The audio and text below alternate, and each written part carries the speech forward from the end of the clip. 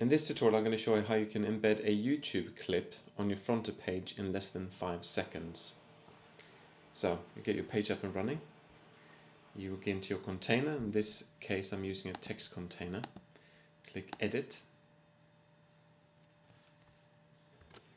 So once in edit mode, instead of clicking the usual source button and inserting the code there, you would click the insert embeddable content button instead. So click that, and depending on what services your school or your account is subscribing to, you will see them here. And in this case we're going to embed a YouTube clip, so click YouTube button, paste the code in there, click insert, then finally click save.